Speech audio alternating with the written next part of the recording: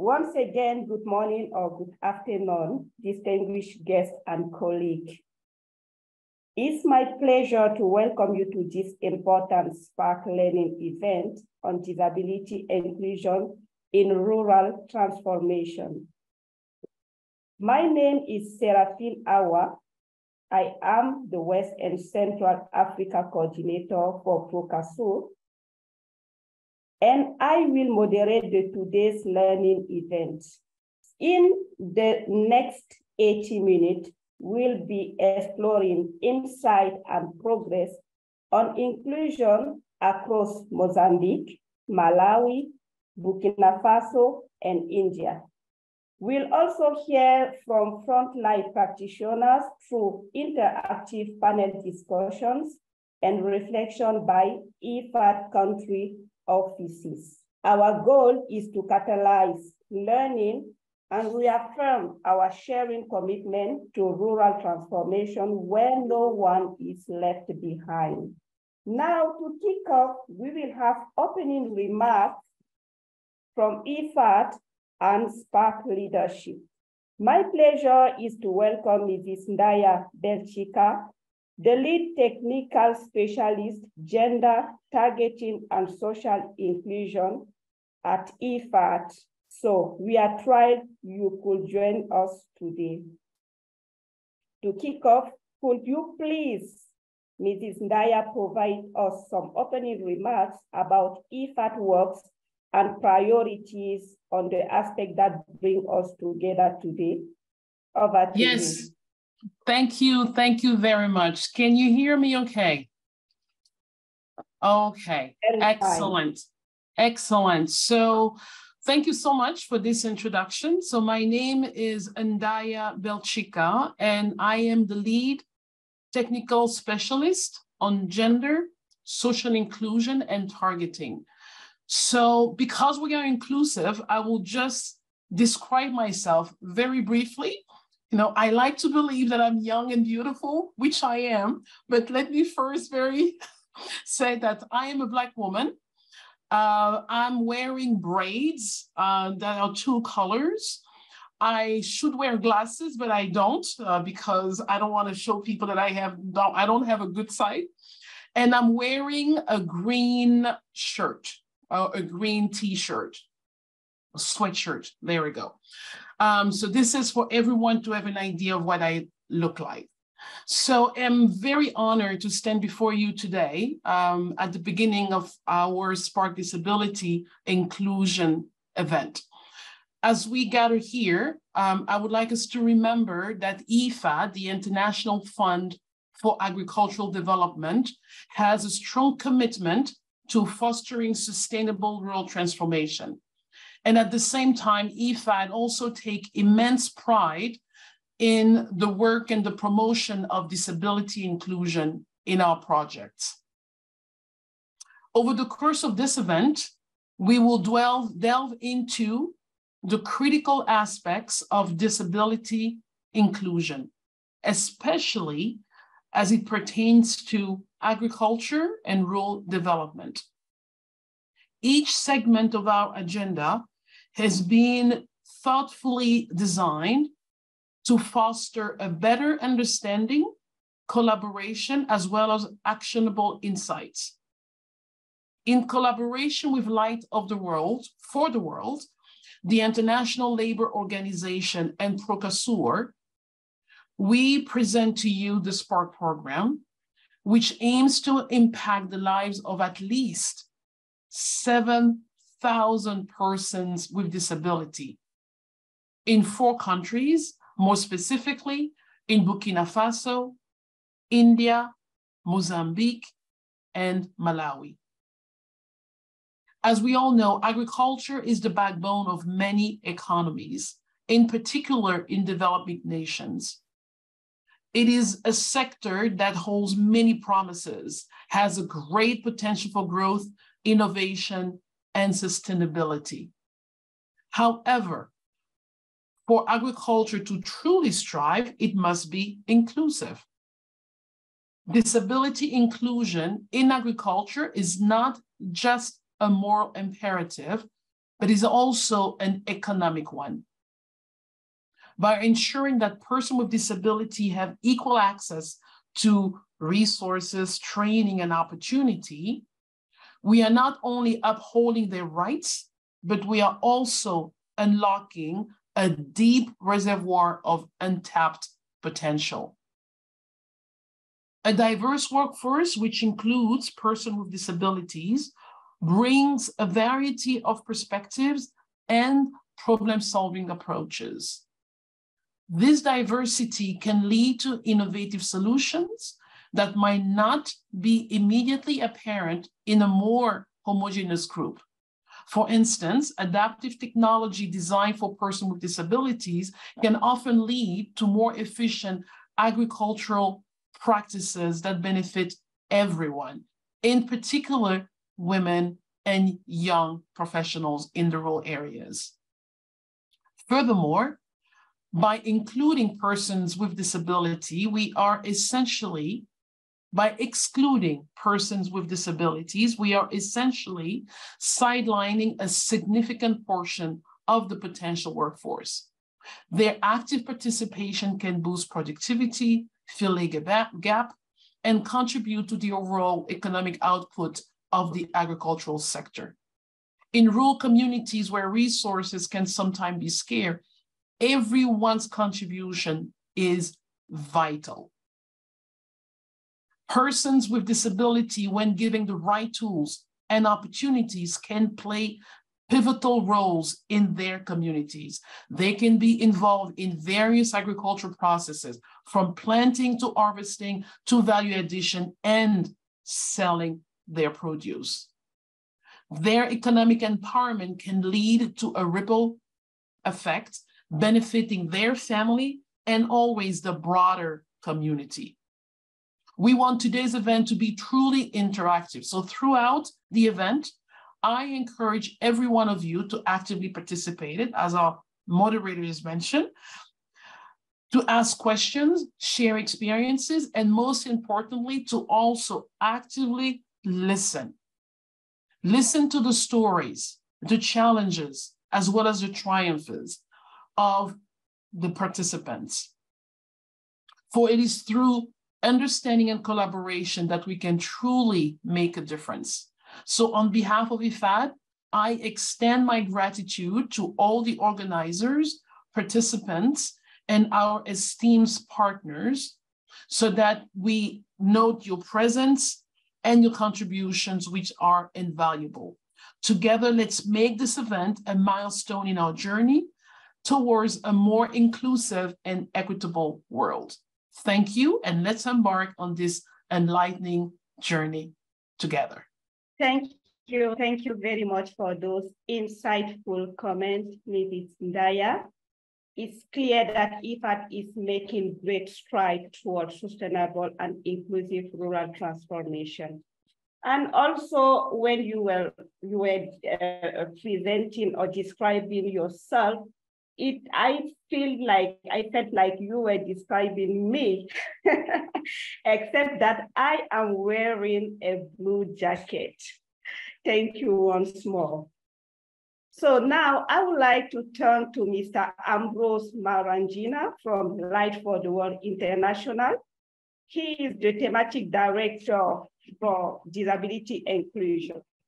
So Ambrose, could you give us a glimpse into the Spark Global Initiative? I'm sure our audience will benefit greatly hearing from your perspective on this important effort. Over to you, Ambrose. Thank you, moderator. And thank you, Madam Ndaya, for making a nice presentation. You have made my work very easy and simpler. First, I want to inform you that I'm Ambrose Murangira. I work with Light for the World as a thematic director for disability inclusion. And I just want to add on what Madam Ndaya has said, just to build on the pace on what you have said.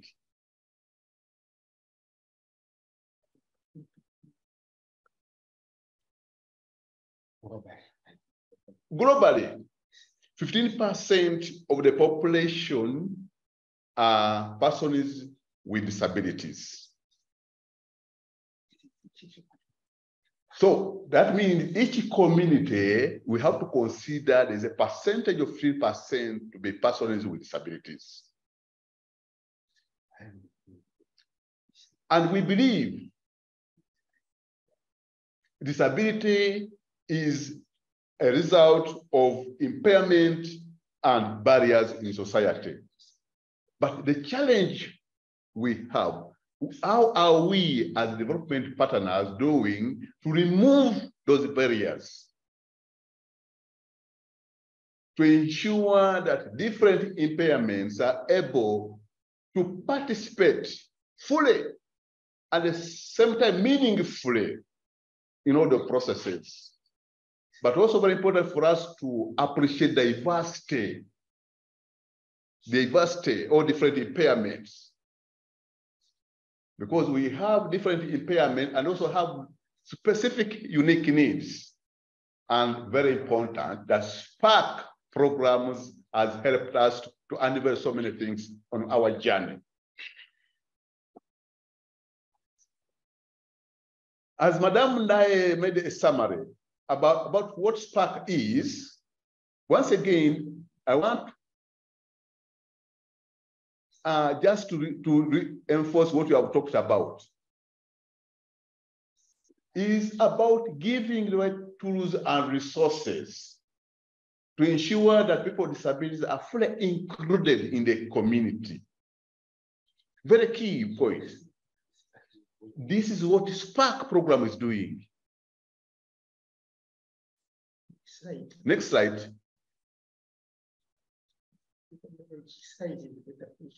Probably the person in charge of slides, you can speed up.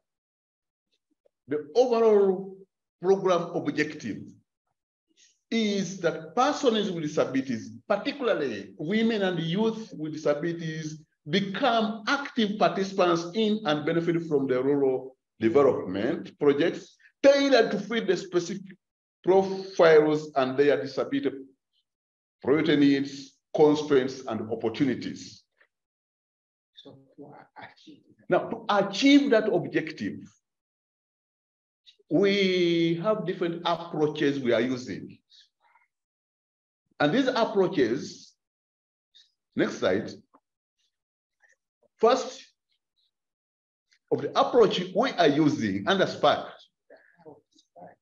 because the question is how to spark disability inclusion in rural transformation.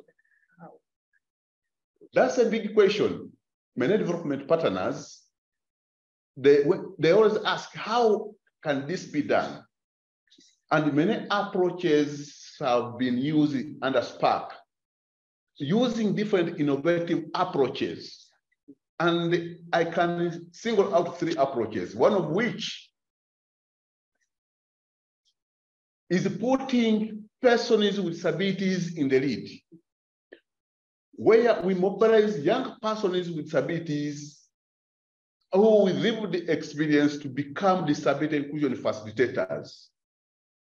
Because to show that they themselves are able to work, and in the due course, they are able to show ability in action,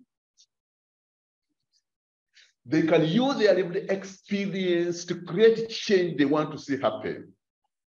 And also, they can do their self-advocacy.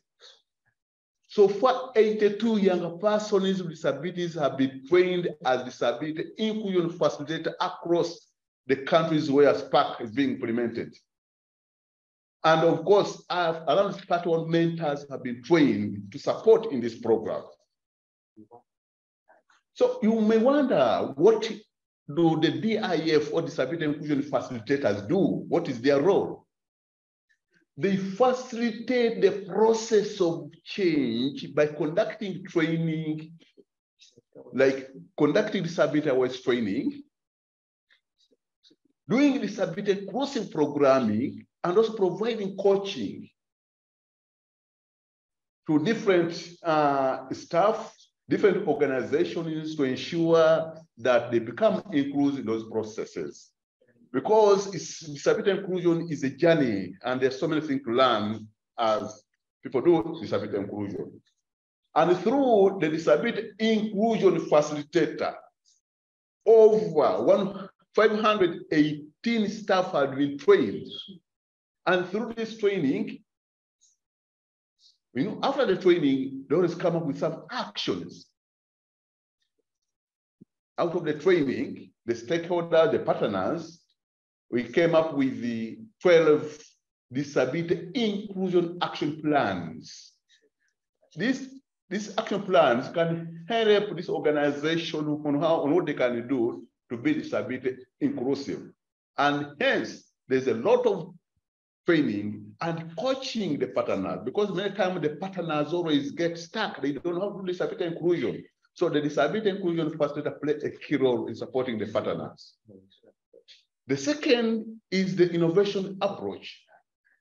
The innovation labs and even agri-labs. This is related to human-centered design, where we engage with different partners. We look at the key stakeholders to come up with these solutions to ensure that persons with disabilities are included. So they always own this process. And it becomes very easy to really encounter or solve the challenges, because they could also look at which kind of devices they may need to participate fully in like program like agriculture. And with Innovation Lab, there have been some co-creation spaces where can be rolled out, like in Burkina Faso, Malawi, Mozambique, and through the Social Innovation Lab, we established disability inclusion value chain analysis tool. And also there have been a lot of games. The third, innovation approach, also have a help desk. This can even help even in other countries, not necessarily under SPAC, not under SPAC also, to have learnings about the importance, and they can also be using these services. The help desk can help us a lot of resources to support them in their journey. At the end of it all, SPAC is creating an enabling environment for the social and economic inclusion of persons with disabilities. And through that, we've been able to work with organizations of persons with disabilities as alliances, because you'll be able to hear with our colleagues from different countries sharing on how SPAC and OPD have been involved. And also policy engagement. And through the engaging with partners, they can be able to identify the gaps, which can also come as an advocacy point. But also awareness raising to change those mentalities. And so far, 4 learning routes are being implemented, which help to create awareness and building partnership, significantly increased access to relevant information, knowledge to different countries. So at the end of it all, thank you, Ambrose. We have learned disability inclusion is more about mindset change and system change. So as we talk about disability inclusion, very important to look at how to change the mindset and at the same time changing the systems. So those are 2 takeaways we have learned so far. Thanks a lot. Thank you so much. Thank you so much, Ambrose. Thank you for that wonderful introduction on our home, SPAC. So now we have reached the part of our learning event I am most excited about. So this is the SPAC Innovation Spotlight. And over the next hour, we will be highlighting some of the standout achievement and innovation coming out from our SPAC countries. So to liven things up, we are going to have each country interview and spotlight another in a fun back-forth format. It is a chance for all of us to learn about the amazing work happening in the different parts of the world. So this is how it will flow. India will kick things off interviewing Malawi, then Malawi will spotlight Mozambique. Mozambique will highlight innovations in Burkina Faso. And finally, Burkina Faso will circle back to India. I have no doubt we are going to hear about some truly inspiring innovations. The peer-to-peer format gives us a unique window into what's working across the regions and cultures. So without further ado, let's hand it over to India to get the ball rolling. I will call India. Rashna, please, over to you for the first interview. Thank you. Thank you, Seraphine. Hello and welcome to Malawi panel, where we will learn about the Disability Inclusion Facilitators model in Malawi and how it is promoting inclusive rural development and empowering persons with disabilities. I'm Rachna Singh, the Disability Inclusion Advisor for SPARC in India, and I'm also the host for this panel. I'm honored to introduce you to our 4 speakers who are experts and practitioners on the DIF model in Malawi. Joining us today is Willards Mobawa, the Disability Affairs Officer from the Department of Disability. Next, we have Chimwamwa Baluwa, the Assistant Rehabilitation Officer from Malawi Council for the Handicapped, who also serves as a DIF mentor for Thiola District. Also with us is Simon Munde, the Acting Executive Director of the Federation of Disability Organization in Malawi, known as FEDOMA. And the last but not least, we have Ikari, the Gender and Social Inclusion Officer from the TRADE IFAD funded program. Please join me in welcoming them and getting ready for a fascinating and informative discussion. Let's begin. Welcome to the conversation. Willards, ask the question to our dear Chimwamwa.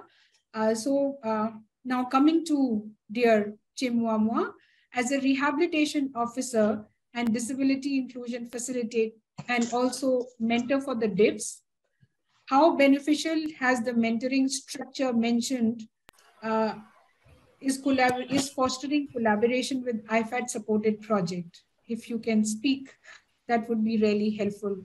Chimwamwa, over to you. Okay, hi. I don't know if you can hear me. I was having difficulties with the voice. We can hear Can you hear me? We can you hear can you hear me? Yeah. Aha, okay, fine. All right, so in terms of the mentoring structure, how beneficial it has been in terms of collaborating with the IFAD programs. The structure has been so very much beneficial because firstly, we as mentors, we have the physical presence in the district. And so what I'm trying to say is that we form part and parcel of the government structures at each and every district. So we are members of the IFAD program structures. For example, I will talk of TRADE. So TRADE has its own district planning implementation team at the district level, in which we are part and parcel of that team. And also, I can also talk of FARMS. I am a member of FARMS district implementation team. So just because we are members of that team, it gives us an ample chance for us to talk of issues of disability in their programs. And also another thing, we are politically active in the district. What I'm trying to say is they cannot do anything without informing us as mentors. DIFs cannot work on their own without us as mentors. So just because we are very much visible at the district level, it becomes very, very easy for the project coordinators, for farms and even trade to connect with us, as well as us connecting with the DIFs at different in their different working areas. So the structure has indeed become very much beneficial in our respective areas, just because we are part and parcel of the system at the government level. If there might be any questions or any additions, I think I can, because I've got so many examples that we can give. So I don't know about the time. I don't know how many minutes I've been given, because I've got a whole lot of things to say. I don't know how many minutes I've been given there. How many minutes do I have? Yeah, thank you very much for those wonderful insights. Please share in just 1 minute about the persisting challenges of the model at large. Okay, the challenges. We have only one challenge. We don't have many challenges. We have one, in which the challenge is in terms of, we have financial challenges. For us as mentors to be able to reach to the DIFs, because we might have some other activities that we might need them to do for us in terms of SPAC. So for us to reach the DIFs, most of the times it becomes difficult, because we talk of airtime, we talk of even transport to get to where the DIFs are. It becomes a challenge. So that's the only challenge that we have at the moment, a financial challenge. But when it comes to the whole DIF model, we don't have any challenges in that. We are not meeting any difficulties in terms of the DIF model. Thank you. Thank you. Thank you very much. Now, coming to Simon. Simon, you are managing a very important federation of disability organization in Malawi. Since the beginning of the SPARC, you have been what has been the contribution of the DIFs to your advocacy efforts? If you can just highlight those, that would be really helpful. Thank you. Good morning, good afternoon, everyone. I hope you can hear me. I hope you can hear me. Yes, yes, we can, Simon. Thank you. Yeah, sure. As Federation of Disability Organizations in Malawi, one of our key mandates is the issue of building capacity of our affiliate organizations, and as well as making sure that organizations of persons with disabilities are having a voice. And one of the major challenges that we've been experiencing over the years is capacity of organizations of persons with disabilities at the national level, district, as well as community level. And these kind of challenges are even more serious at district and community level, where we have district disability forum as well as the area disability forum. But the coming in of the disability inclusion facilitators has helped us quite a lot, more especially in the 4 targeted districts of Cholo, Kasungu, Nharabe, and Chitipa. Because they were trained, they had undergone a 2-week training on disability inclusion. And just the idea of capacitating these young people in the area of disability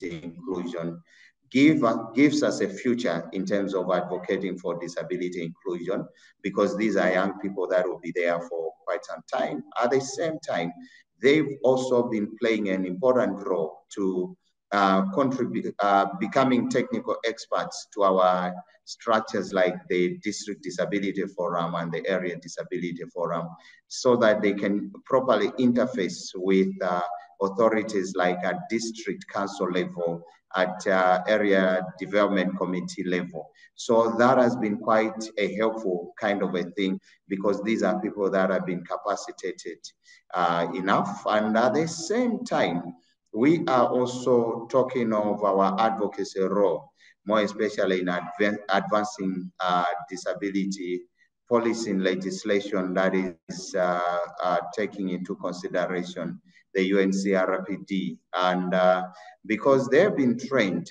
they've also been working with people with disabilities on the rural communities most of the issues that face persons with disabilities at the grassroots level have been brought forth into our advocacy work so that we advocate from an informed perspective. Just this year, we've made submission to the UN Committee on the Rights of Persons with Disabilities, UN Committee on CEDAW, and some of the DIFs have been deliberately contacted or consulted to contribute to these kind of reports. That's very interesting, Simon. Thank you. Thank you very much for such those that So now Thank you. Yeah, thank you. So our last question goes to Ikari. Ikari, you are Gender and Social Inclusion Officer of the Trade Program, which is funded by IFAD and supports rural development in Malawi.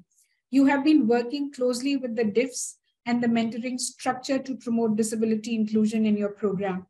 Can you briefly tell us what are the main achievements that you have seen so far, and how do you think IFAD and other stakeholders can build on these achievements and enhance their disability inclusion efforts in rural livelihoods even more? Over to you, Ikari. Thank you so much, Reshna, for that question. I'll be very brief. I will just highlight a few of our achievements that we have achieved so far. So for us, I think in terms of disability inclusion, we started at the beginning when we were developing our targeting strategy. So we ensured that we indicated a quota is there. So what we are trying to do is to ensure that 5% of our total beneficiaries are persons with disabilities. So currently, we have managed to ensure that at least 2.5% of our current beneficiaries, the ones that we are currently working with, are persons with disabilities. Again, indeed, like you mentioned, that we have been working with the disability inclusion facilitators. So what we did as a program is to engage disability inclusion facilitators to conduct awareness sessions in with the farmer groups that we work with. So they did the awareness sessions in 43 farmer-based organizations. And indeed, we managed to select 43 disability inclusion focal point farmer-based organization. Additionally, we managed to also select 36 disability inclusion focal points, which are government staff at extension planning area. So those are some of our achievements. And after those sessions, those awareness sessions, I think we have managed to reach out to 130 persons with disabilities. And of those, about 61 have already joined the farmer-based organizations that we're working with. So additionally, I just wanted to mention that indeed, we did not target the 4 districts which are being piloted by SPARC only, but we did this intervention in all the 11 districts that as a program we are working with. So in terms of what IFAD and other stakeholders indeed can do in terms of scaling up efforts to disability inclusion, I think number one is to ensure adequate resource allocation to disability inclusion efforts, to training of more disability inclusion facilitators, because right now as a country, I think we only have 20. And I mean, we are working in so many areas with so many people. So if they could provide more resources to ensure that we train more disability inclusion facilitators who can also be able to reach more organizations and I mean farmer-based organizations and communities, I think we can make a headway in terms of disability inclusion. Thank you so much, Reshna. Thank you very much, panelists, for those insightful discussions. Over to you, Seraphine. Thank you. Thank you, Rashna. I would like to add my voice to thank our guests from Malawi for that enlightening look at the promising work being done there to anchor disability inclusion through the disability inclusion facilitators model. It's clear that they have made tremendous strides, though challenges remain, and they highlighted the main challenge, that is the financial one. Now, before handing the microphone to Mozambique, I would like to remind you that the chat box is still open. If you have question or comment, post them in the chat box. The panelists and our colleagues from the help desk are available to give you more answers to your concerns. So now I'm pleased that Mr. Vincent Kavala from ILO Malawi will be staying on stage to lead our next interview on Mozambique effort on disability inclusion in agriculture and livestock value chain. Over to you, Vincent. Thank you very much, Seraphine. Good afternoon, good morning, colleagues. I'm pleased to welcome you all to this important panel on this discussion on disability inclusion efforts in the agriculture and livestock value chains in Mozambique.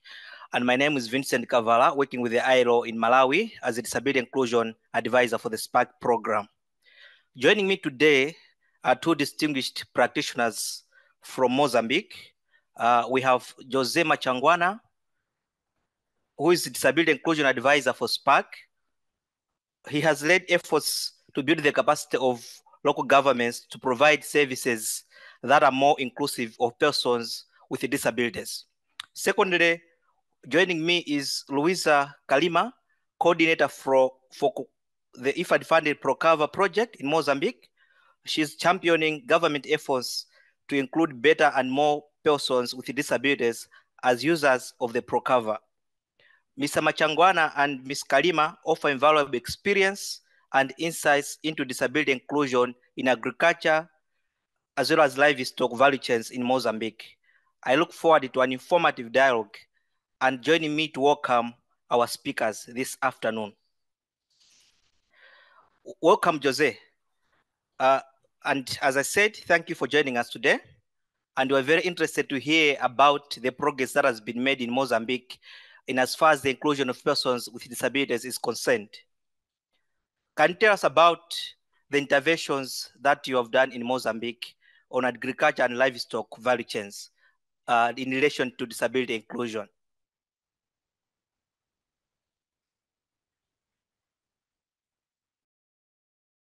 Monto, thank you very much. I don't know, can you hear me? Yes, we can hear you. Okay, thank you. Quickly, we have a few time to share our experience. First, we assume that as part of the specific project that was designed to support IFAD project to include, to becoming inclusive and to ensure that no one left behind. We also look to SPARK as a great opportunity for IFAD programs and other stakeholders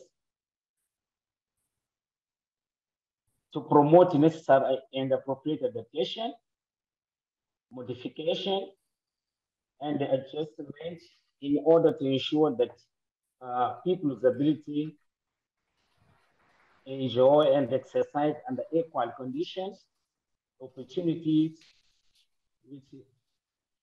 and people without disabilities. So far, as improving the level of technical and methodological advice and inclusion, and so far was improved the level of technical methodological knowledge on disability inclusion, identification, analysis, and remove the barriers that impede people with disability in development projects. Total number of technical managers are reached right so far. We have trained 26 GIFs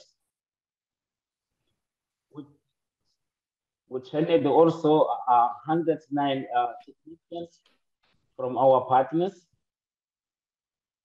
We provided training also for senior managers for Prodapi based in Maputo, that is senior managers. Also, we provide train promote staff as umbrella OPDs. Also, we provide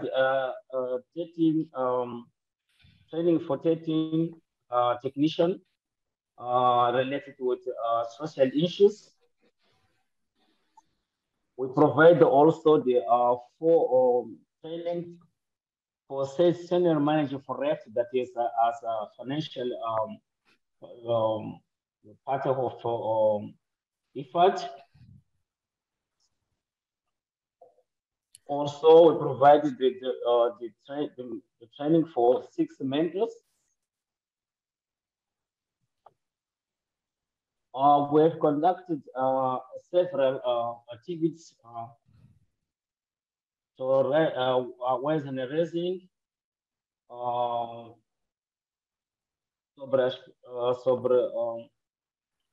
related with the inclusion of disability in the communities. Thank you very much, Jose.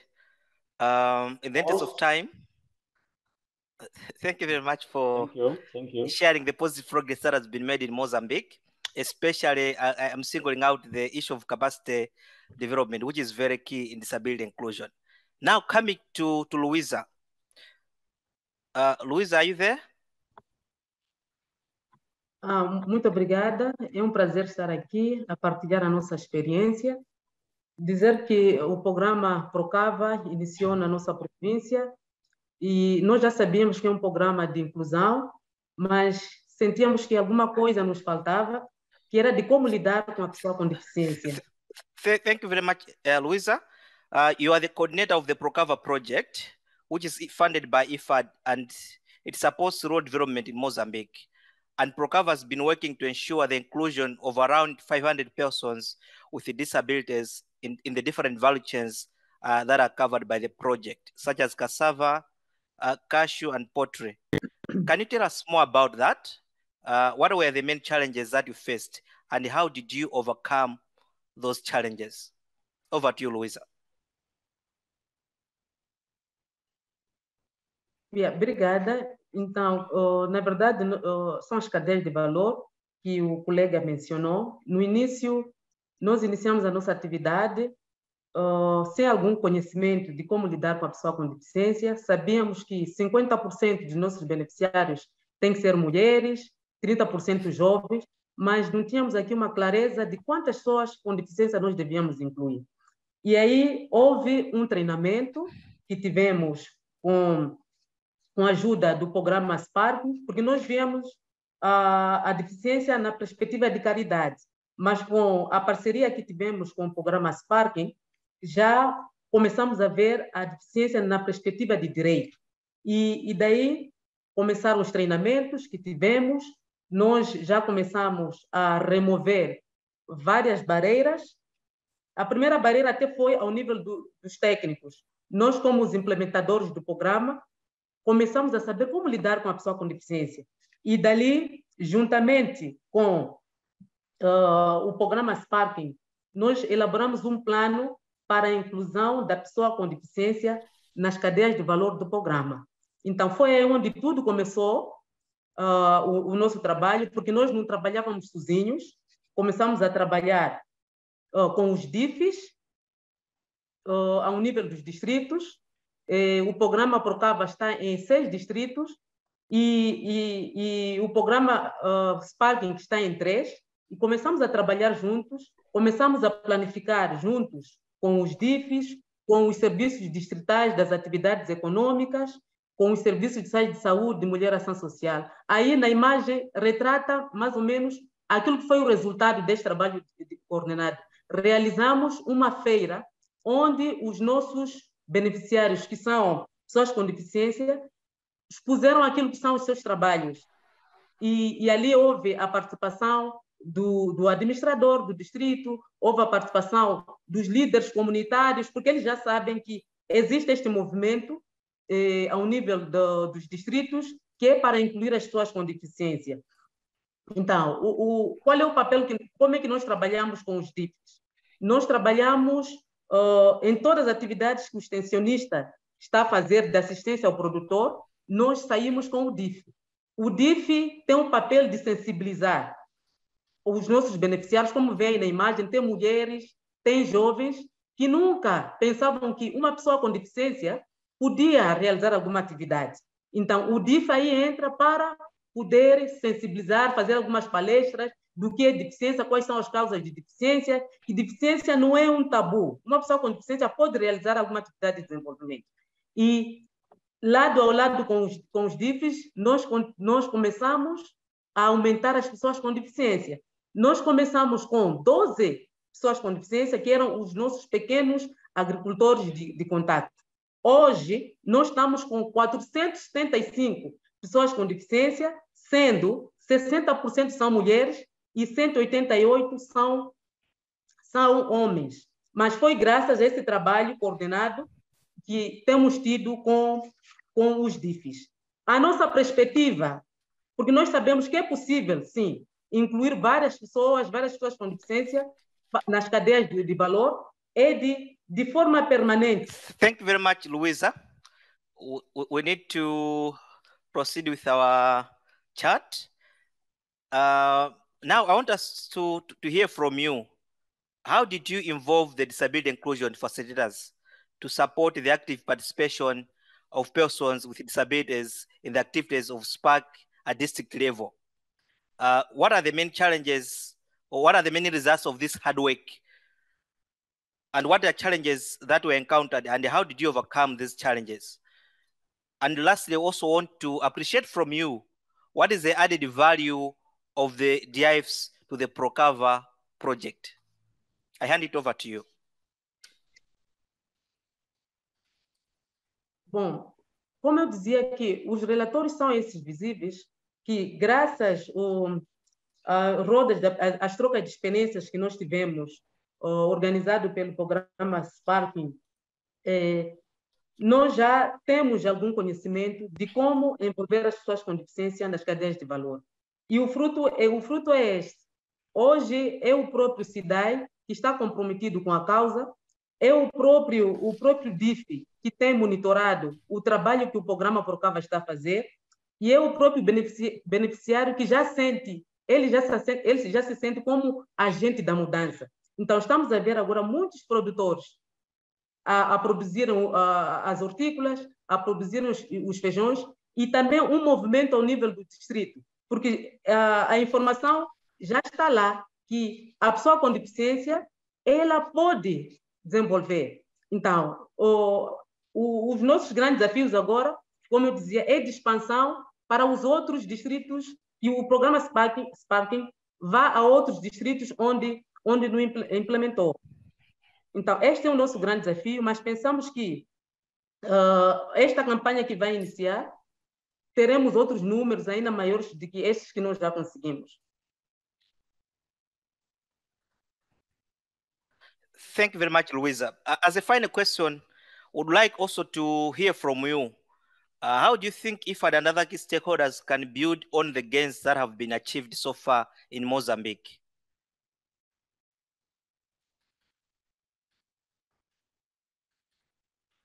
Did you get my question, Luisa?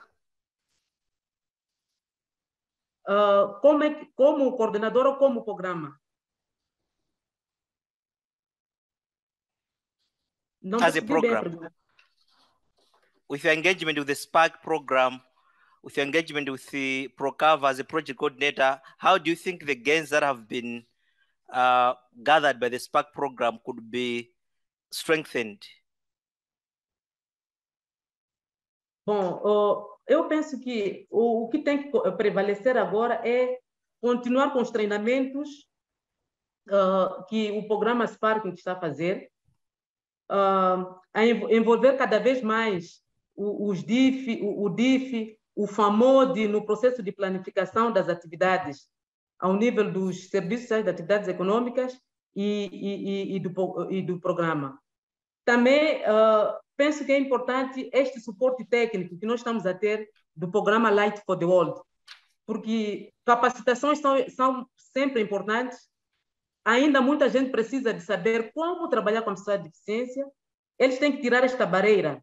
Então, se nós continuarmos a trocar experiências com as outras províncias, se nós continuarmos a trabalhar lado a lado com o DIF, eu penso que nós vamos ter resultados muito satisfatórios na área de inclusão. Já realizamos várias feiras. Esta imagem que nós reportamos ali é fruto de uma campanha onde mais de 100 pessoas com deficiência expuseram aquilo que são os seus produtos agrícolas e mostraram à sociedade de que nós somos capazes de expor os produtos. Então, se nós trabalharmos de forma coordenada, planificarmos de forma conjunta e todos estarem comprometidos com a causa e nós mudarmos a nossa mentalidade, eu penso que nós vamos ter resultados encorajadores. E nós já estamos a ter e acreditamos que a próxima campanha que já foi lançada aqui em Moçambique, os números, passemos desses números que nós já temos de 400 para 1000 ou mais, é o nosso desejo. Thank you very much, Luisa, and thank you very much, Mozambique, for sharing those learnings with us. At this point, I hand over to Seraphine to continue with our program. Over to you, Seraphine.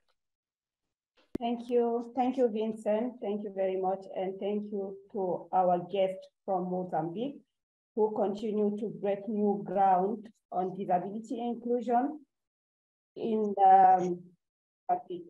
So I see that there are some good comments and questions that are going on in the Q&A box. Please don't hesitate to go there to have more insightful feedback on the work of SPARC on the ground. Now let's head to West to spotlight Burkina Faso work. And we call Jose back on the stage because he is the one who will lead the interview with our friends from Burkina Faso.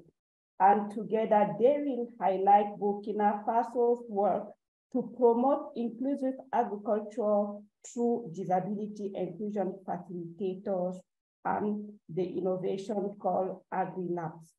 Thank you, Jose. Over to you.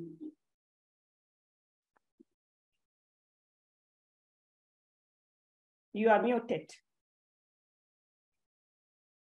Yes, thank you. Thank you for here again.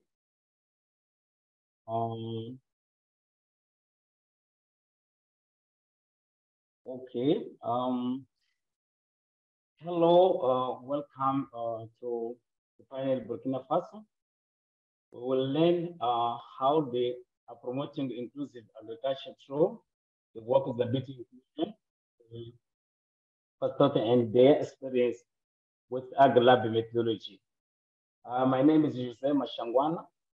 I'm a disability inclusion advisor for SPARC in Mozambique. Today, we will have a conversation with Biche, a young disability inclusion facilitator, who is working with a farmer with disability to promote their livelihoods and access to markets.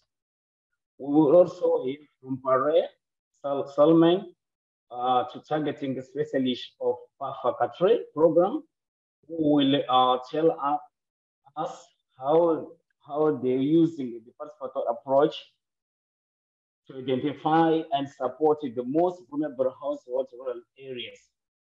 And last but not least, we will talk with Mr. Sibalu, an agricultural engineer that is Secretary General of Southwest Regional Chamber of Agriculture, who will share with us insights on the role in the role of AgriLabs on fostering innovation and collaboration among the different actors and agricultural sector. Please join me and welcome our panelists to getting ready for engaging and informative discussion. Let's begin.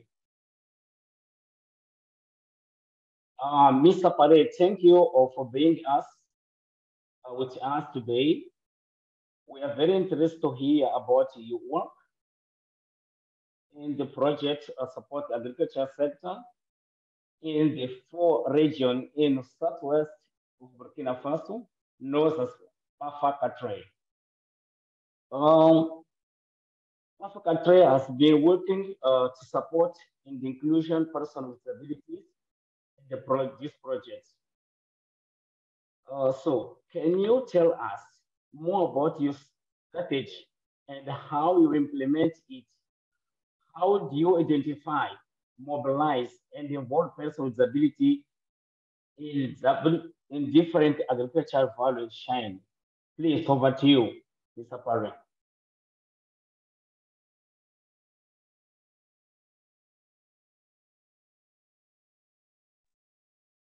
Over to you, Mr. Parent. Allez.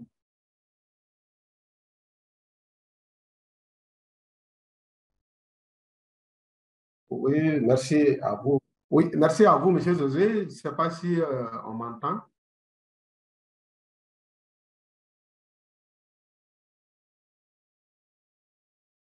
Oui, okay. nous vous Si on m'entend, je peux aller.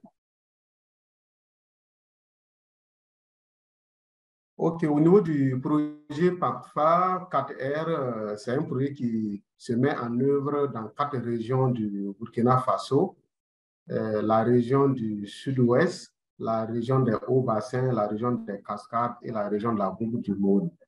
Et pour le moment, nous avons essayé de mettre le projet Spark en tant que projet pilote au niveau de la région du sud-ouest. Et ce que nous avons fait pour pouvoir inclure les personnes handicapées au niveau du projet, c'est d'abord l'élaboration d'une stratégie de ciblage des bénéficiaires qui combine plusieurs types de ciblage, dont la première, le ciblage géographique, et spécifiquement par rapport aux personnes handicapées, c'est le ciblage direct qu'on a souvent utilisé pour pouvoir accompagner la mise en œuvre du projet en incluant bien sûr les personnes handicapées.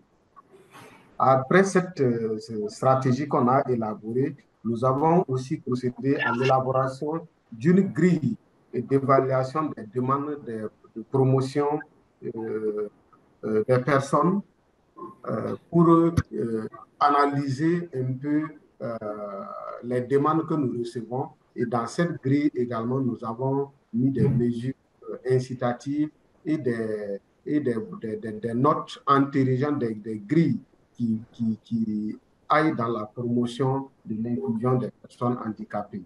Et à ce niveau également aussi, ça nous a permis de pouvoir privilégier, de faire une discrimination positive à l'attention des personnes handicapées pour qu'ils puissent participer aux activités du projet.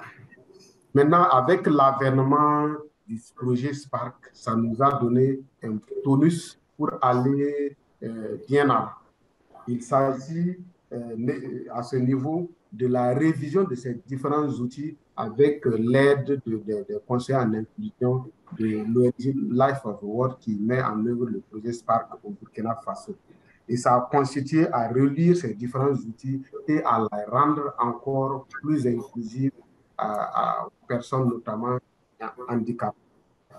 Après cela, dans la mise en œuvre du projet, on a mis en place des organes de sélection qu'on appelle des comités régionaux de sélection, des comités provinciaux de sélection et les comités d'approbation des projets.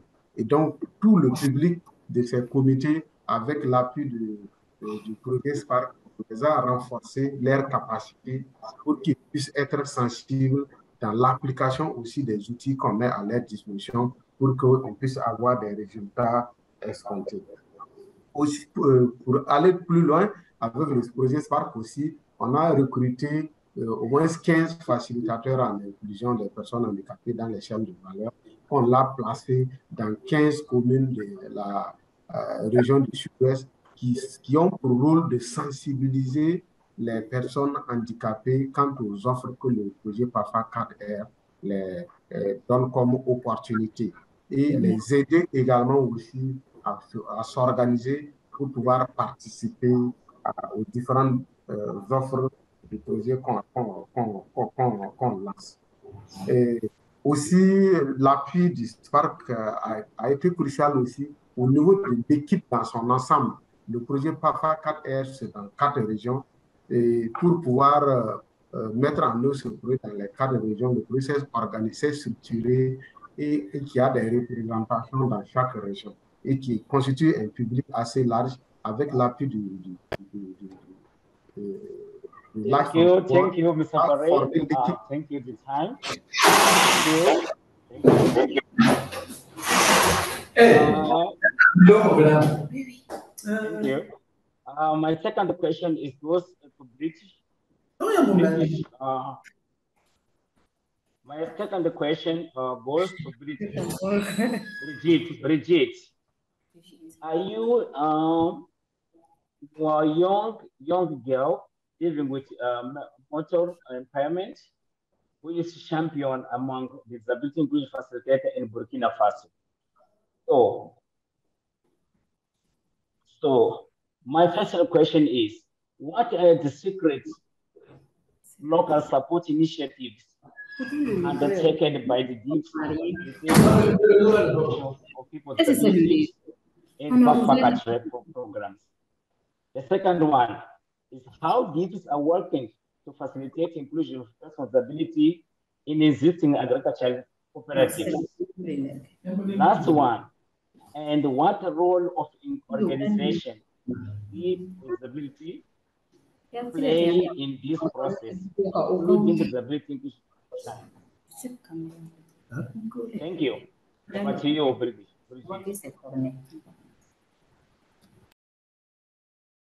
Est-ce que la traduction peut suivre pour qu'on puisse comprendre ce que José nous a demandé comme question?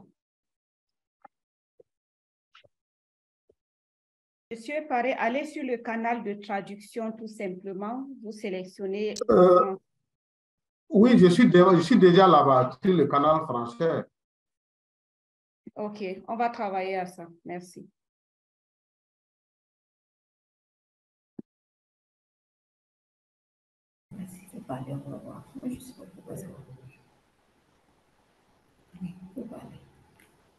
Bonjour à tous. Je suis très contente d'être. Vous m'entendez? Bonjour. Bonjour à tous. Bonjour, nous vous écoutons très bien. Allez-y. Merci. Je suis très contente d'être parmi vous aujourd'hui pour la rencontre en ligne. En ce qui concerne la première question, les initiatives concrètes de soutien local entrepris par les facilitateurs d'inclusion pour la facilitation de la participation des personnes handicapées au PAFA 4R, on peut énumérer comme les activités de sensibilisation au niveau communautaire pour encourager les personnes handicapées à postuler aux appels à projets de PAFA 4R. En deuxième, on peut aussi en parler de l'identification des personnes handicapées travaillant dans les différents secteurs. Comme deuxième question, les facilitateurs travaillent pour l'inclusion des personnes handicapées dans les coopératives, tout en se concentrant sur les coopératives existantes en collaboration avec les services techniques agricoles et en échange des réunions avec des membres de coopératives et les personnes handicapées afin de promouvoir l'inclusion des personnes handicapées dans les coopératives. Concernant la question 3, le rôle des organisations des personnes handicapées. Le rôle des organisations des personnes handicapées dans le processus d'intégration du handicap dans la chaîne de valeur, on peut aussi en parler de les organisations des personnes handicapées mènent des activités dans les communautés toutes les compétences et connaissances sur le handicap. Le processus du handicap, l'inclusion et les droits des personnes handicapées. et mène aussi des activités d'organisation, des sessions de plaidoyer auprès des autorités administratives, du PAFA 4EC, des partenaires pour la participation des organisations de personnes handicapées au cadre de consultation. Thank you, Brigitte, for sharing. Thank you, Brigitte, for sharing your experience. We are moved again to Mr. Pare. Mr. Pare, I have a question for you. What is the challenge facing persons with disability in agriculture? What have you experienced with the agri-lab in Burkina? What have been the results, the benefits from persons with disability? So please share with us your challenge and how you overcome it. Please. Okay. The first you, Mr. Pare, please. Merci à vous, Zézé. Dans la mise en œuvre du projet Spark, un appui a été développé également aussi au profit des bénéficiaires du PAFA 4R qui sont des personnes handicapées. Et parmi ces ateliers qu'on a organisés, un certain nombre de défis ont été relevés et qui concernent l'accessibilité aux parcelles de production. Leur accès est limité aux terres sur lesquelles la production est basée et des difficultés également aussi de mobilité pour de nombreuses personnes handicapées. On note également aussi que le matériel de production est inadapté aux personnes handicapées où il y a une nécessité de les adapter. On note les moyens de transport en termes d'intrants et d'équipements agricoles qui sont également aussi non adaptés à la situation des personnes handicapées, couplé à cela le coût élevé des intrants de qualité que sont les semences et l'engrais notamment. On a aussi une adhésion des personnes handicapées au niveau de ces organisations-là qui constituent aussi des défis qu'il convient de relever. Au niveau du rôle dans l'agriculture de ces personnes, on a identifié et renforcé les producteurs handicapés dans la zone ainsi que les sites de production. Il fallait qu'on arrive à renforcer leurs capacités. Aussi, il faudrait également sensibiliser les communautés et la nécessité aussi d'inclure ces personnes handicapées dans les chaînes de valeur et encourager à rejoindre les organisations de producteurs qui sont déjà existantes pour qu'on puisse déjà renforcer leurs capacités. Il faut faciliter aussi l'information sur les opportunités existantes et faciliter la participation des personnes handicapées aux appels à projets que non seulement le PAFA 4R lance, mais également aussi d'autres partenaires.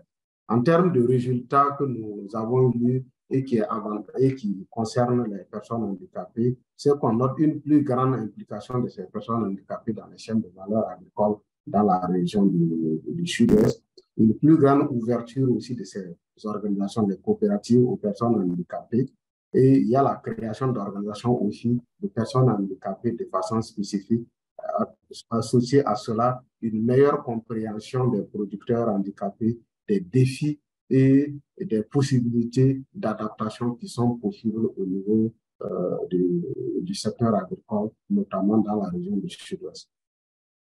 Thank you, Mr. Pare. Thank you, Mr. Pare. The time is running. Thank you for again for sharing your work, insight with us. So we are very impressed by progress that PAFA program has made to promote inclusion of persons with disability in rural livelihoods in Burkina Faso. So, as the last question, we would like to ask you, Mr. Pare, how do you think IFAD and other key stakeholders can build on progress made so far? How can IFAD enhance the disability inclusion efforts in rural livelihoods to further increase impact and stability? Please, over to you, Mr. Mare.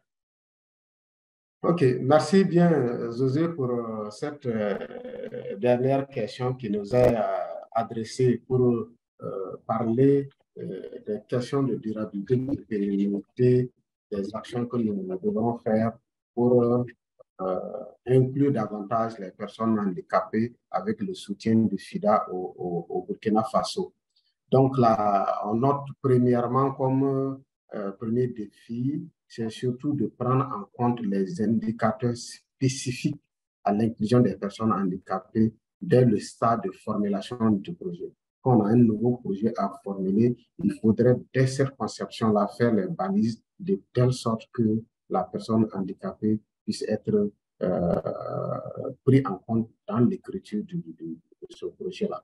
La deuxième grande observation qu'on peut faire, c'est de fournir des ressources spécifiques, c'est-à-dire allouer un budget spécifique qu'on peut appeler budget d'inclusion, de telle sorte que les personnes handicapées puissent être soutenues parce qu'ils ont une certaine, j'allais dire, dotation qui n'est pas la même chose que la dotation initiale que des personnes normaux, je dis entre parenthèses, normaux, des personnes qui ne sont pas handicapées. Donc, il faudrait relever leur potentiel avant de pouvoir bien les accompagner. Et en troisième position, telle que nous définissons aussi dans nos différentes stratégies de ciblage et d'inclusion, si on pourrait définir de façon claire, spécifique, un quota de bénéficiaires à chaque région ou à chaque localité pour dire que dans cette région, il faudrait un taux, par exemple, de bénéficiaires. Thank you. Projet. Merci. Thank you, Mr. Paré, for sharing your experience. Over to you, Seraphine. Thank you. Okay. Thank you to Joseph from Mozambique. Et merci beaucoup aussi à nos amis du Burkina Faso qui nous ont apporté beaucoup d'éclaircissements sur le travail qui se passe au Burkina et qui est très précieux. So now we will go for our final country presentation and we will head to India. So I'm pleased that Anik Bambara from Light for the World Burkina Faso will stay on stage to lead the interview with our guest from India. Rashna and Anik, over to you. Thank you. Okay, Seraphine, thank you. Good afternoon. I'm pleased to welcome you to this important panel on the Disability Inclusion Facilitators model in India and the steps it's taking to empower women with disabilities through this approach. My name is Anik Bambara, Disability Inclusion Facilitator for SPAC in Burkina Faso, and I will be moderating our discussion today. Joining me are two distinguished practitioners from India. Rashna Singh, Disability Inclusion Advisor for SPAC in India. She has led the implementation of the Disability Inclusion Facilitator model in Maharashtra. And Gauri Donde, Program Manager for the Marvin Corporation. She has served as the state anchor for the model in Maharashtra. Mrs. Singh and Mrs. Donde offer invaluable frontline knowledge of the disability inclusion facilitators models based on the direct work enable inclusion in India. I look forward to an informative dialogue on the steps India is taking to empower women with disability through this approach. Let's welcome our speakers. We have much to learn from their experiences. Rashna, you are Disability Inclusion Advisor for the NAVTESH Winnie program in Maharashtra in India. This program is funded by IFAD and supports women self-help groups to save money, lend money, and start their own businesses. Spark and Marvin are collaborating to make this program more inclusive and accessible for women with disabilities. Can you tell us what is Disability Inclusion Facilitator model and how it's being received by the NAVTESH Winnie program? Thank you. Over to you, Rashna. Thank you, Anik. Let me tell you a little bit about India. India is a home to 26.8 million persons with disabilities, and they constitute 2.21% of the total population. And almost 70% of persons with disabilities live in rural areas. Let me begin with giving a brief overview of Nav Tejaswini. It is a program implemented by an independent corporation established under the Women and Child Development Department in Maharashtra. And Nav Tejaswini is implemented across all 36 districts of Maharashtra, where 15 to 20 women from the marginalized communities in the village are organized to form a saving and lending groups called the self-help groups. There are more than 30,000 such groups which are spread across all 36 districts. And in Washim district, where Spark project is implemented, we are working with around 1,200 self-help groups of women. These groups are spread over 11 community managed resource centers, and we have selected 11 persons with disabilities from the villages in and around the CMRC area and trained them as disability inclusion facilitators. Out of the total 11 DIFs, 8 are young women and 3 are young men with disabilities. They conduct awareness sessions in the community with the self-help group women, members, persons with the disabilities, their caregivers, and also with the general community. The DIFs directly identify women with disabilities and integrate them in the existing self-help groups, where these women access loans to start their own enterprise. Till September 2023, a loan of rupees 1.4 million, approximately 17,000 American dollars, has been disbursed to 33 women with disabilities and caregivers to start an enterprise. Women with disabilities and caregivers have started goat rearing, flour making machines, and have expanded their existing business of tailoring. And some have also taken loans to expand their farming. In addition to this, the DIFs have also been supporting the persons with disabilities to apply for the unique disability identity card, which is a mandatory requirement to access social protection schemes of the government. Till now, more than 500 persons with disabilities have applied for the UDID card since the time the DIFs joined the program. And this is a very targeted interventions that they are taking place in the district. The district team then coordinates with the Social Welfare Department and Health Department to expedite the issuing of the cards. Hearing and speech impaired and visually impaired children are also identified in the community and referred to the nearby schools for admission to ensure that they are not left behind. The attitudinal shift is visible from the time the selection process of DIFs happened, when the MAVIM team was included in the selection process. The MAVIM staff witnessed more than 70 persons with disabilities who applied for 11 positions, and each one of them was impressive during the interview. The zeal and enthusiasm of DIFs to work for improving the lives of persons with disabilities is unbeatable. These enthusiastic DIFs are mentored by the 11 community managed resource center managers who have also been trained in the mentorship support. So this is how the program is being implemented, and actually it is integrated in all these steps of the MAVIM program, which is implemented in all 36 districts. Over to you, Anik. Okay, thank you so much, Rashna. So, Gauri, you are the manager of the Nav Tejaswini program in Maharashtra in India. Follow up on our previous discussion about the Nav Tejaswini program with Rashna. Could you share the outcome and lessons learned from the disability inclusion facilitators models implementation? Additionally, how is the disability inclusion facilitator approach being integrated with other government offices, and what successes have been achieved through this collaboration? Over to you, Gauri. Thank you, Anik. Thank you all. Thank you, Rachna, for starting discussion on behalf of India. So just to add few points which Rachna has already spoken. we have this Community Managed Resource Center. Basically, it is a federation of self-help group, and these institutions are the sustained institution. Their management cost is incurred by their own income. Just to add the points for the people who are not aware about the Community Managed Resource Center, and these centers are governed and managed by the women themselves.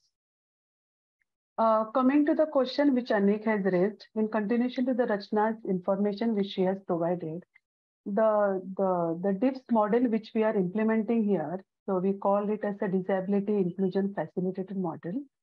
The DIFS are persons with disability themselves selected from the villages of Washim district. Basically, Washim district is the aspirational district wherein we have a low SDI. And also we found that the number of persons with disability is more in this district. That's why we have selected district for the pilot. These DIFs are from the community themselves, and community members and other persons with disability focuses on the abilities of the DIFs. When the DIFs go in the community, they say, when she with an impairment can do it, even I can do. So there is a motivation which DIFs spread over in the community when she is having interaction with the community persons. In specification with the person with disability when she is visiting in the families. She has to become as a role model, and she is being able to inspire the parents to send their children to the blind school. Also the girls with the locomotor disability has explained about the scholarship and counsel for the higher studies. So a spot of their aspiration is getting raised now. Some light they're thinking, they're dreaming to go ahead. Women with disabilities have been identified and integrated in few of the self-help groups. And it is an empowering process for the women with the disability. The DIFs have been able to establish linkages with the local village head and encouraging disbursement of 5% funds available for persons with disability. Their work with the different structures of a Navatejaswini program and in the community has helped in awareness raising amongst the community about various schemes of the government also. Our more focus is on convergence and spreading the awareness on the government scheme. DIFs have carved a niche for themselves and also coordinated with the social welfare department and have collaborated and supported with the social welfare department to organize the camps. We all know in the state of Maharashtra, we have social welfare department, and all the schemes for government schemes for the person with disabilities are implemented through this department. So they are organizing camps. Yes. Thank you so much. Yes, because of the time, we need to go to the next question. Thank you. Just one point. Shall I? One point. Our two DIFs have received $500 to buy the automatic two-wheeler vehicle so that they can be mobile. So that is one of the tangible achievement I wanted to share. Thank you so much. Okay. Rachna, back to you. You have also been exploring the intersectionality of climate vulnerability and its impact on women with disability in Washim district. This is a very relevant topic for us also in Burkina Faso. Can you tell us more about your work in this area? How are you measuring this impact of the climate change on women with disability and their contribution to climate action? Over to you. Thank you, Anik, for this question. Very briefly, since we are running out of time, actually, Washim district has been facing some extreme weather lately. It was dry and hot for a long time, and then suddenly it rained so much that it flooded. This affects people with disability and people without disabilities differently. We are doing a quick study to see how the climate changes makes life harder for women with disabilities.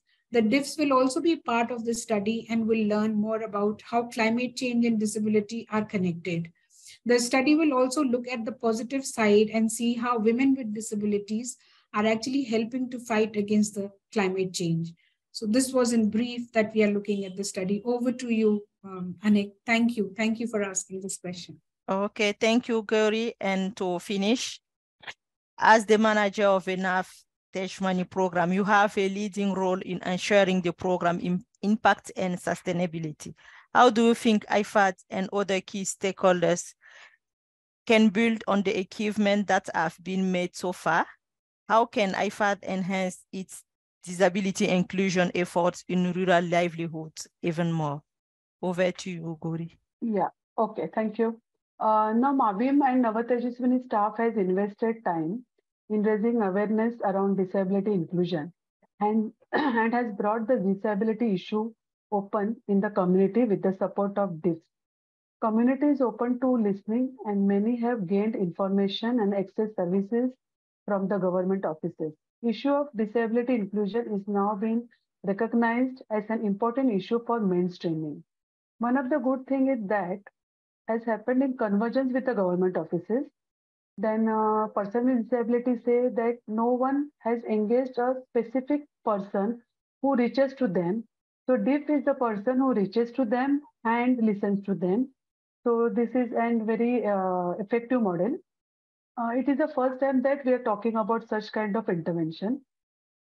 The project is also organizing youth with a disability so that this youth could be given some skill training and they can be mainstream so that they can become they can be entering the ecosystem of the enterprise development. We are advocating for the disability inclusion. So it will be good if the project thinks of investing in this activity on a tangible way. That's what I would like to put it in a way. And also there is a need to explore different kinds of interventions which can directly hit the issue of disability inclusion. Over to you. Thank you. Okay, thank you so much, Gauri and Rashna, for sharing these experiences. Over to you, Seraphine. Thank you so much. Thank you very much, Annie. Thank you to our guests from India. And now, as we move to the last part of our event, I would like, before handing microphone to Ambrose, I want to acknowledge the presence of Mr. Juan Carlos Mendoza, who is giving us honor to participate to this event. Thank you, sir, for being part of us. So, thank you very much to all our guests for the 4 countries. It was a rich discussion and a rich learning that we have from each of you. And in the chat, in the Q&R chat, you have more information that have been shared from the comment and also for the response of the question that were asked. So I will directly give the floor to Ambrose for the last part of our event, which is the IFAD reflection. Thank you, Ambrose. Over to you. Thanks so much, Seraphine, for the good moderation. And also, it was good to hear good stories and interesting from different countries about the DIF work and how changes are happening on the issue of inclusion. Thanks, and we really thank for that. Because as we go, we should always have, as our practice, we always say, take it home. So this can take us back to different countries to hear from them. From what you have heard about the successful stories of the DIF and what is going on, can we be able to hear from each commitment on disability inclusion coming forward from now onwards, but bearing in mind that this program is almost ending next year. So commitment is very important to see how we can move on together. My first chance, I'm giving to Richard. Richard Chakiza, the country program officer of IFAD Malawi. Can you take the floor and share with us the commitments at country level? The mic is yours, please. Yes, I see Richard. Yes, I can see Richard. Please take the floor. Yes, good afternoon, everyone. And thanks for different presentations here today under the Spark initiatives.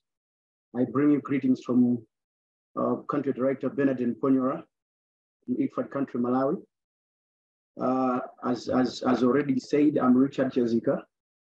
And so I have two assignments. I'm working on StakeUp, but also looking after the mainstreaming themes of IFAD, which are four. We have climate and environment, we have gender and social inclusion, we have youth, and we have nutrition. And so the issue of Spark and interventions and initiatives becomes very important as it is part of the IFAD planning strategies in terms of integrating all these type of, in terms of integrating the issues of people living with disabilities in our projects. And so this forms a very important part of the meeting, and it's good to hear the different interventions that countries are presenting from ESA.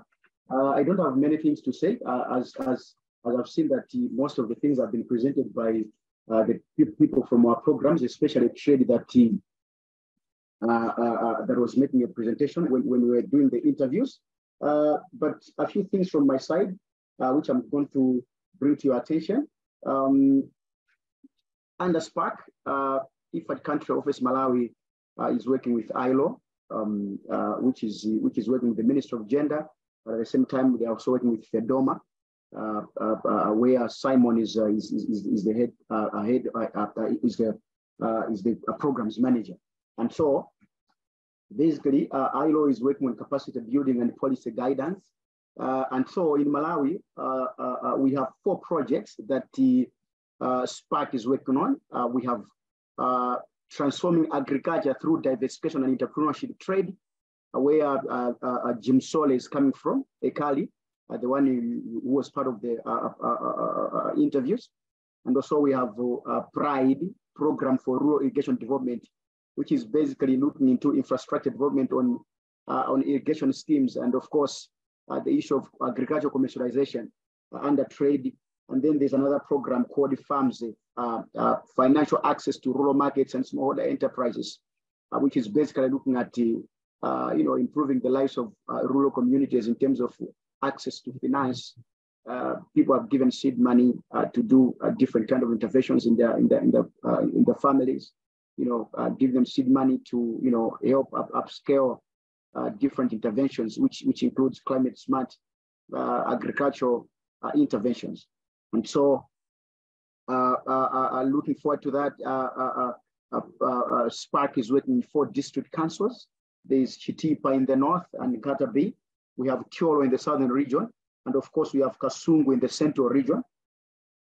And so far, just to show IFAD's commitment, there are a number of things that are happening, which include the issue of making sure that there's what they're calling it,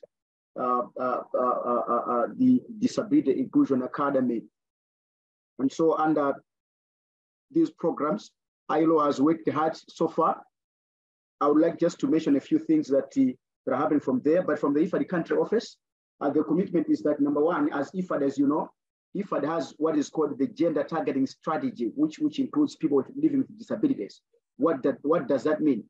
It means every time where an IFAD project is being designed, the issue of gender, the issue of disability becomes part of the target. And these things are deliberately, planned in the project design, just to show that, to show that we are committed. And so in all these projects that I've mentioned, the 3 projects that IFAD is working on in Malawi, the 4 programs, all these things were included. Are you able to hear me? Yes, I can hear you, but thank you. We are running out of time. Indeed, you have a lot to tell us, but really, this is very insightful.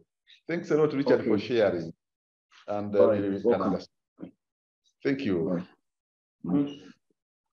Yes, I've noted the key issues. May I invite now Jean Keitanranta, the country director for IFAD Mozambique, also share with us. Thank you, Ariel. I think the voice yes, is with your commitment. Yeah. How do we move? Yes, just quickly that from Mozambique that I feel personally that this inclusion of persons with disabilities makes very much sense because IFAD is a people-centric organization, and the work we have been doing with Spark and in our case with the projects, it shows that inclusion of the persons with disabilities is not only right, but it's also possible. And in Mozambique, we are already mentioning this new, for us, it's a new target group. It's included in our country strategy. And also in our new designs, we are mentioning this group without percentages, but it's mentioned as a group we want to achieve better. And what we still have to do is that we have to understand better. We have to understand better the value chains and what are the opportunities. So I think that we have a huge work still to document, and I think that we can also benefit from other countries' opportunities that they have identified. We could also benefit from them in Mozambique. And when I say opportunities, also constraints. One of the things I particularly like this work of Spark in Mozambique is that there's a whole range of work with the very practical improvements at communities, like in improving the access and making it more like friendly for persons with disabilities. And this is also something that we have to document and understand better, because many times these solutions that have been identified are not expensive. So we could do more of that. We have to do more knowledge products. I think that related to these opportunities I was mentioning, and also life-changing stories, because I think that this awareness raising and sensitization is important, and we have to do more. And I also think as an IFAD that we have to also probably consider when we are organizing venues, meetings, organizing logistics, we have to probably also be more sensitive ourselves, that not everybody has the same opportunities, and be more sensitive in our operations. And just to give you finally one example, that for example in UNCT, I'm part of the UNCT in Mozambique, and many people have started looking at IFAD as a champion in persons with disabilities. So we have to also respond to them and include them and share our stories. I think many people are eager to work with us, and yeah, so I think this is an excellent starting point. Thank you so much from Maputo. Thanks a lot, Augustine. Yeah, may I invite our next, Anne Trinayo, Country Director, IFAD, Burkina Faso. Well, so thank you so much, first of all, for this webinar, and I would like to thank the organizers. I just wanted to say that in as far as social inclusion as a theme, we take this seriously in the portfolio of Burkina Faso. We have recently finalized the design of a new program, and we have specifically targeted a number of persons with disabilities. And so through that, we will continue to systematically target the persons with disabilities. We also have a grant facility, the Melinda Gates. We do have that facility already that is working on gender transformative mechanisms. Yeah, so with this grant, we will not just be looking at persons with disabilities, but specifically women and youth, and how they get to access, the various materials for production. And then, of course, wherever there are persons with disabilities in the targeted areas, we will work with them. Yeah, so the work on targeting persons with disabilities does not end, it continues. Thank you, and over. Thanks a lot, Anne, and for sharing those insights and perspectives from Burkina Faso. Now, next, may I invite Mera Mishra, Country Program Officer, India, also share with us Please, the floor is yours. Thank you so much. And very quickly, but just building on some of the points made in the past. First of all, as we know, a lot of work is being done on disability inclusion now, most of which is focused in urban areas. So the SPARK project has helped in bringing the attention and focus to rural areas. And this work in India, being implemented together with Nafti Jaswini, has opened the possibility of working with rural women on disability inclusion. The model that is being tried in one district of the project that is being financed by an IFAD loan, Nafti Jaswini, has the potential to be replicated also in other districts. So this is one very good entry point, and we are hoping that after the completion of this project, or while this project is still ongoing, we can already start working with the team of Marvin to see how this can be replicated in some of the other districts of the Marvin project area, the Nafti Jaswini project area. The other wonderful aspect of the SPARK project in India is that it is being operated in partnership with the Women's Self-Help Group. The Women's Self-Help Group is a very core aspect of most of the programs of being financed by IFAD in India, but also very large programs of the government themselves. I would urge ILO and Procasur and other partners to document the lessons from and the process of disability inclusion that has happened in Maharashtra, so that these can also be presented to the large government programs in India, where a case can be made about its replication and scaling up in the larger programs of the government. And we will be happy to work with ILO and other partners to take it forward in discussion with the government overall, because there's a lot of scope for its scaling up. This aside, and as Anne also said, because persons with disability is a key constituency for IFAD projects across the world, also in India.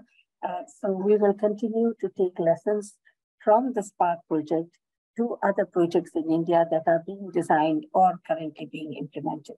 Over.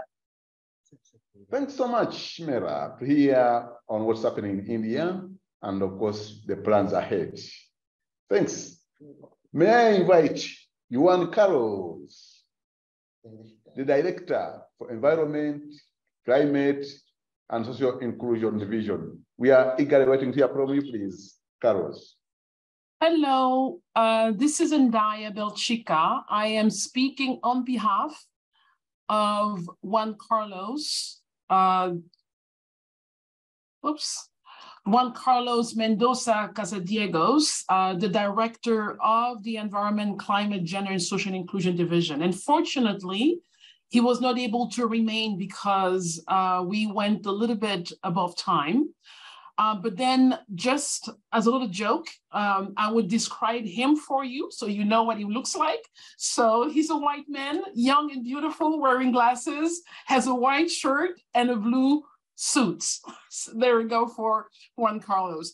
So very briefly, given that we are running out of time, I just want to thank everyone for this wonderful event. As we conclude this event, I am reminded of the profound journey we are embarked on today together. So, and I've learned so much that I am humbled by what I see that I still have to learn, but also I have a deep sense of pride and gratitude as I reflect on our collective commitment to promoting disability inclusion.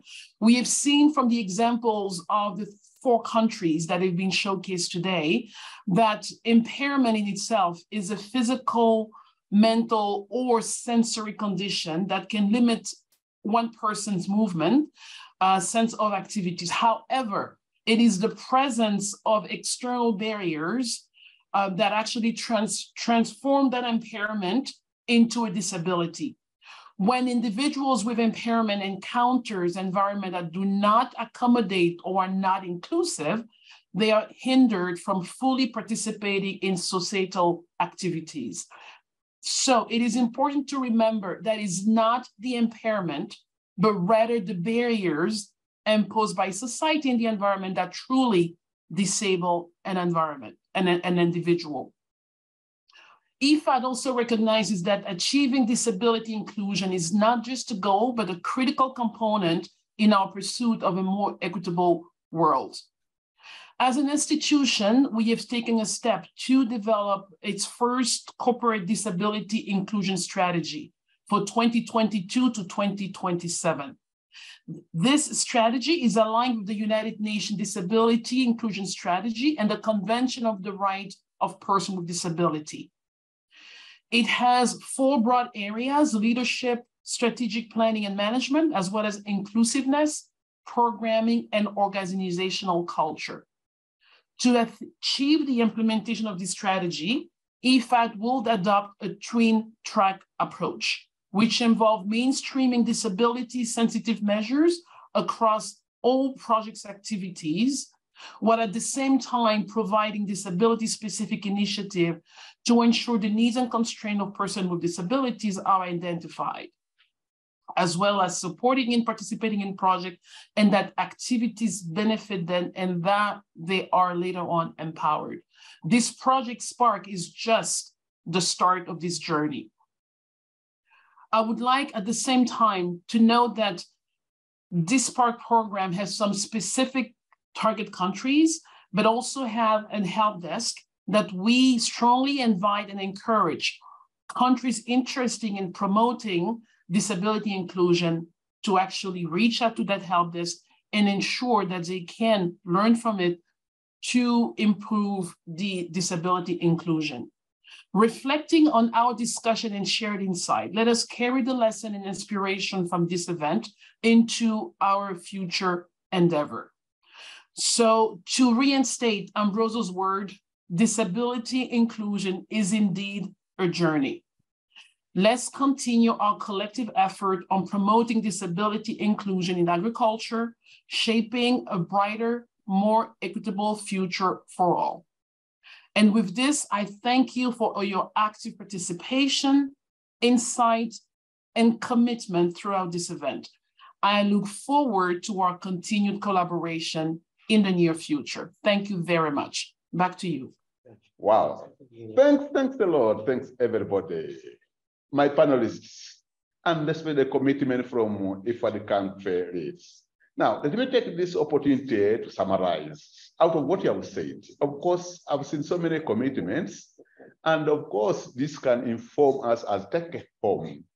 One, we have agreed that we can make our programs disability inclusive. What does it mean? It's looking at how we can prioritize the program, especially those incoming programs. How inclusive are we ready?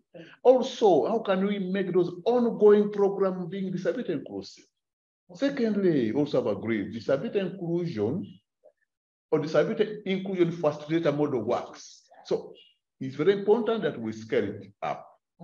Then third, we say we need to do a deliberate mobilization to ensure that persons with disabilities can participate.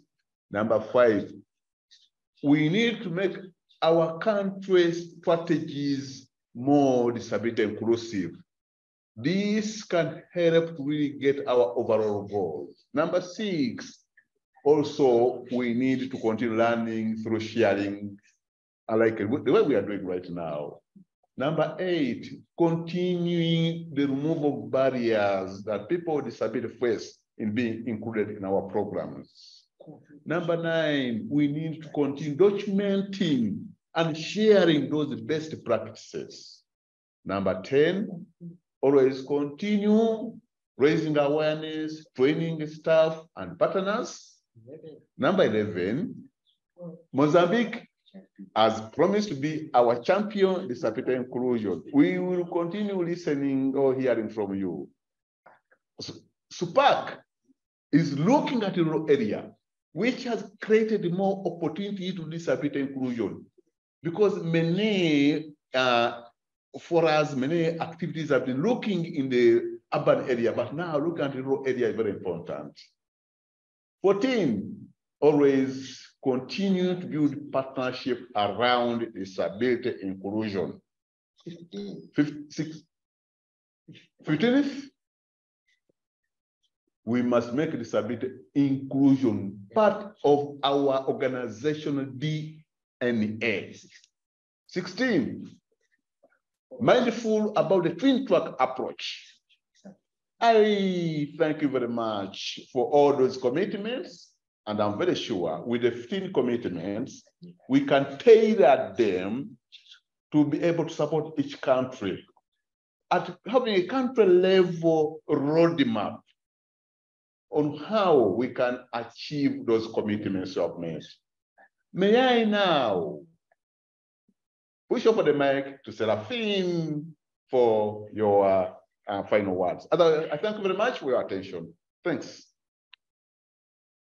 Thank you very much, Ambrose. I think the final word was from you and from Daya. I would like just to say thank you once more to the IFAD panel for informing us on their commitment to the mainstreaming of disability in SPARK's country of implementation. So as you said it, we have come to the end of our meeting, and we sincerely apologize for the extra minutes that we have taken, and we thank you for staying until now. It is also an indicator of the interest that you have in this event. Thank you. We would like to say a big thank you to the panelists and especially to the audience for their active participation in the question and answer chat box. It was very rich and dynamic interaction there. So please, if you didn't go there, please, before you log out, just go there and capture some extra information. So thank you very much. And I think we have really come to the end of our event, and see you next time. Yeah, we can upload for all of the participants and all the guests, all the audience. Thank you very much. Thank you, and see you next time. Thank you. Thank you, and bye-bye. Bye. Thank you, bye. Bye. Interpreters. Bye-bye. Thank you to our interpreters. Thank you very much to all our interpreters, sign language, English, French, Portuguese. Merci beaucoup. Obrigado. Bye-bye. Ciao. Bye-bye. Thanks, Seraphine. You've been a great moderator. Thank you.